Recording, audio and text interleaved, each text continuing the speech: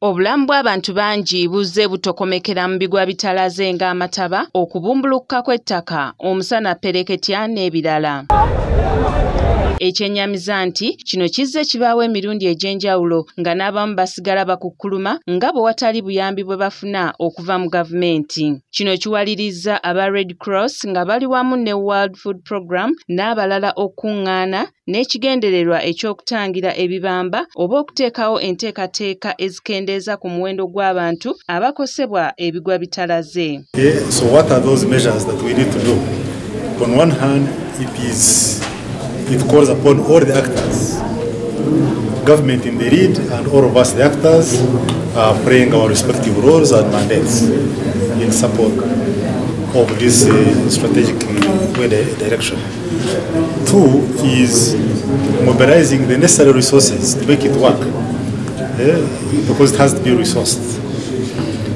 Three is around how do we put the community, the people who are directly affected, at the center, and how do we support them?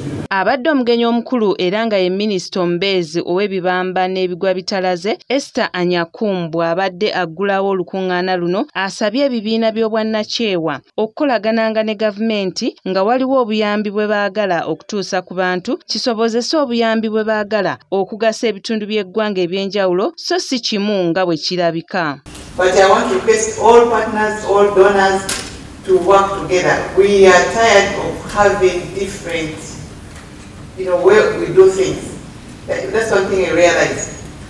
You realize one organization is doing early warning in the same district, the other is also doing early warning in the same district. Let us try to be coordinated very well through the office of the Prime Minister so that we'll be able to help other parts of the country, not necessarily because Karamoja has issues of drought. Everybody is running there on early warning. Mu lukuŋŋaana luno kitegeerekese nga gavumenti esaasanya ssente nnyingi mu kutaasa abantu ababa bakoseddwa so singa wabaawo enteekateeka eba ekoleddwa ng'akabi tekannagwa ssente ziba zigenda ntono. Olw'ekyo gavumenti ebiseera ebisinga etuula n'erindirira kizibu bwe kiggwa bwe kugenda mu maaso n'okufuna ssente okugenda okuyamba okutaasa obulamu bw'abantu.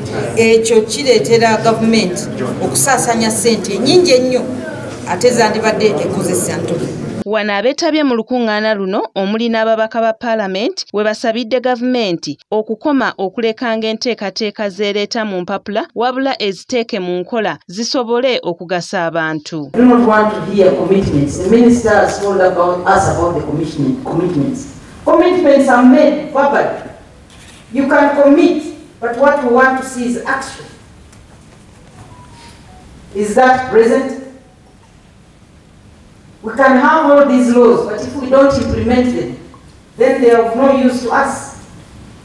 Omubaka wa Tororo omukyala era nga ye ssentebe w'ababaka abakyala Sarah Acheng Opendi ategeezezza nga bwe bagenda okuleeta ekiteeso mu Paalamenti ekole etteeka eriragira minisitule zonna okuba n'omutemwa ku ssente ezibaweebwa buli mbalirira nga za kutaasa obutonde era zino Paalamenti kwegenda okusinziiranga okuyisa embalirira ya zi minisitule.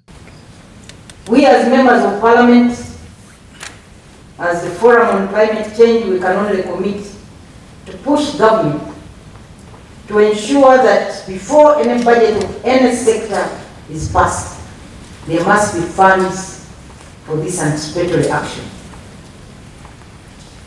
That's what we can do as members of Parliament. The way it is done with the gender aspect, there is a certificate of gender compliance that is issued. First of all, we need to monitor and see what the ministry did before we allocate them funds. Paul Mugaba yabadde ku Delta TV Amasukkulumu.